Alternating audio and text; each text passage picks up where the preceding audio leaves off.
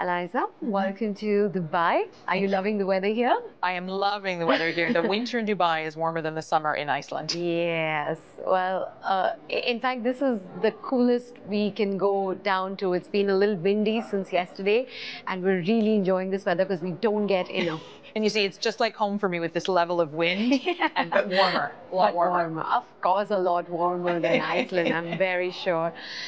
So, Eliza, you co-founded the Iceland Writers Retreat. What motivated you to start this event, and what do you hope to gain from it? Well, a friend of mine and I started it 10 years ago now, and it was really an event that we wanted to attend for people who love to write, whatever place you are in your writing journey, to go to a country like Iceland, where the capital city is a UNESCO City of Literature. Everybody loves writers. We have a strong storytelling tradition, just like here in the UAE. And we thought a great place that people from around the world can meet and share this craft of writing and meet different writers and improve their own writing skills. And we have a lot of fun with it. We do it every year in April. How amazing.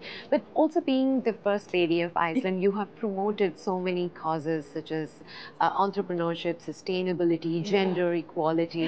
How do you balance your personal interests along with, a role like this, being a public figure? Well, you're right. And my husband is the president of the country, and it's a very long story, but he became president in 2016, and it was the first time he'd ever run for public office. So we were sort of thrust onto the national stage very, very quickly. And at first I was a bit nervous about that because I thought, what am I allowed to do? And am I supposed to do something? And there's no rule book for being a first lady. But instead of getting scared by the fact that there's no rule book, I decided I would try to just use that I thought, if there's no rule book, I can do whatever. I can do whatever I want. I'm not breaking any rules. So I just thought I'm going to try to use this platform to talk about issues that I am passionate about. And that includes gender equality, which I wrote a book about, and sort of women's empowerment, but it also includes literature, literary heritage. I'm an immigrant to Iceland because I grew up in Canada. So I try to talk about multiculturalism and diversity and immigration. And it's such an honor and a privilege. I feel so fortunate. So amazing. I was seeing the book that you have here at the MidFest as well, Secrets of the Spraker. You've written about the extraordinary women of Iceland. That's right. Yeah. Spraker is an Icelandic word. It means extraordinary women. And Iceland is closest in the world, according to the World Economic Forum, to closing the gender gap. So I wanted to really... It's really just a love letter to Iceland told through the eyes of its women. And it incorporates my own story as an immigrant to the country who became First Lady, but it profiles the stories of about 40 different women who are regular women, because I thought that makes it connect to all of us around the world, that we can learn something about this other country that seems distant or exotic or unusual, but also see what draws us together and see how sort of inspire us that we're all role models in some way. We all have a story that we can tell.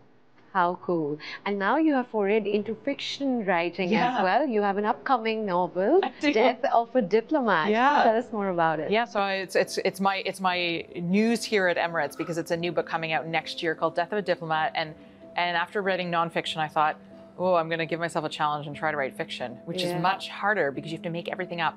So of course it takes place in Iceland. It involves a diplomat who dies. But I hope that it's a sort of interesting kind of classic style murder mystery set in an exotic location. I love those. I'm definitely going to give it a read. Can't wait for it to come out. Thank you. Maybe I get to come back to Dubai and promote that book when it comes out. We'll be so happy to have you back here. Thank you. Semi, what would be your tips or some kind of guidance that you would want to give out to young writers out there? The one thing that kind of kept me going when I started my fiction writing was, and it maybe sounds strange or unusual, but you have to write the whole book before you can sell it, and you don't know if anyone's going to want to read it. And I thought I can guarantee 100% no one will publish this book if I don't write it. And it's strange, but it kind of kept me motivating. You're guaranteed to fail if you don't even try. Yeah, absolutely. I mean, I've actually met authors here who wrote their first book and nobody was ready to publish it, and then they ended up publishing it themselves, and then it became a bestseller. Exactly. So, and you believe in yourself, and if you have a good network around you as well. I always like having people who who I trust, who will tell me what I'm doing well and where I can improve.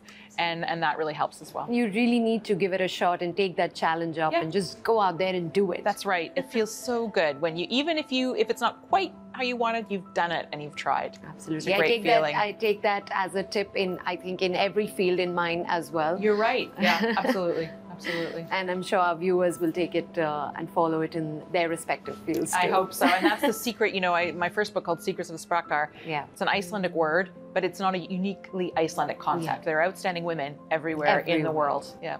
So Eliza, why don't you read out one of your most favorite lines from the book? Oh, thank you. It's about the women that I interviewed for this book here. And I say, whether First Lady, sheep farmer, immigrant, soccer star, comedian, mayor, or sex advisor, we're all Icelanders sharing our stories and insights about what makes this land so equal for so many. And we're revealing the secrets about how we can nurture, support, and elevate the sprakar, the outstanding women, who live within us and in our communities, so we can all do our part to achieve gender equality no matter where we live. That is so amazing. Love it. Well, thank you so much, Eliza. It's been wonderful talking to you. My Enjoy pleasure. your stay in Dubai. Thank you for having me on the program. Thank you.